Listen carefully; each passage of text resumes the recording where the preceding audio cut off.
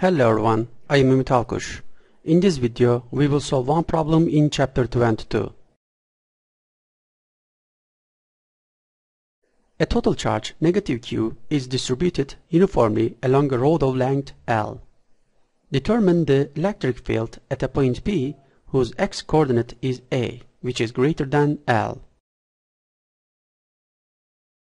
Assume that at position X, there is a differential charge dq in a differential length dx. In order to find the electric field at point P, we assume that there is a positive test charge at this point. Because dq is also a negative charge, then the electric field at point P due to dq is drawn from P to dq. Therefore, the total electric field due to the rod at point P is calculated by the formula integral of dE negative I hat, because it is in the negative x direction.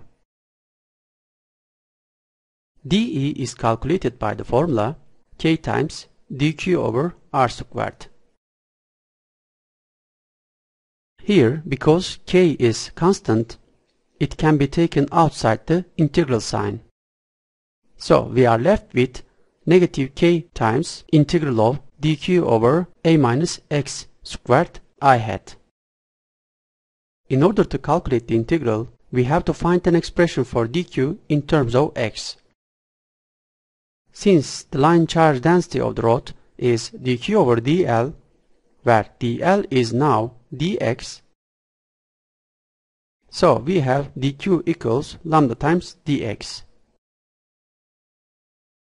Also, since the charge is distributed uniformly, we have lambda as total charge Q over L.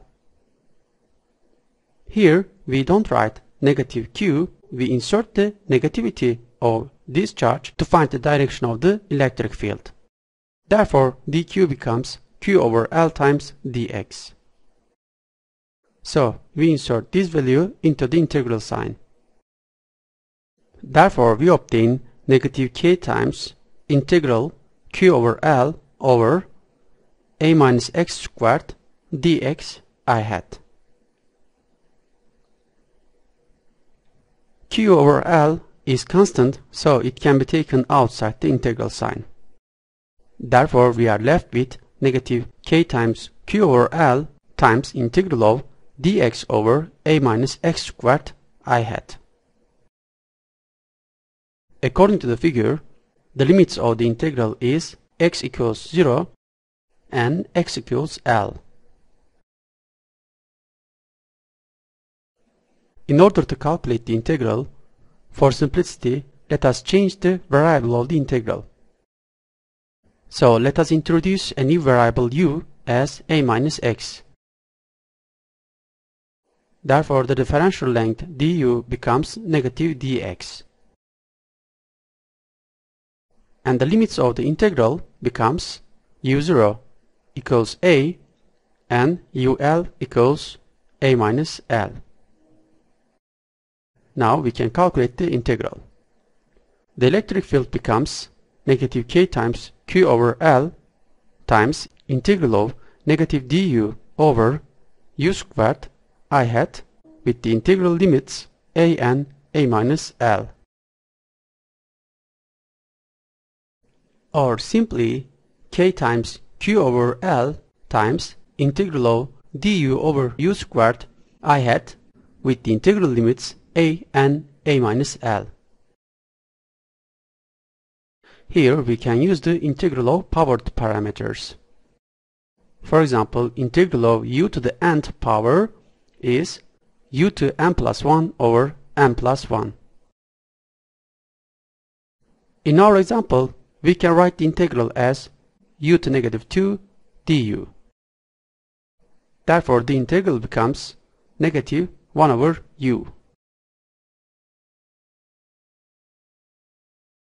Therefore, the electric field becomes k times q over L times negative 1 over u I hat. Now we obtain k times q over L times negative 1 over a minus L minus negative 1 over a I hat. The last term is calculated as negative L over a times a minus L. As a result, we obtain the electric field at point P as negative K times Q over a times a minus L I hat. Okay, this is the end of the discussion of this problem. Thank you for your attention. See you in the next video.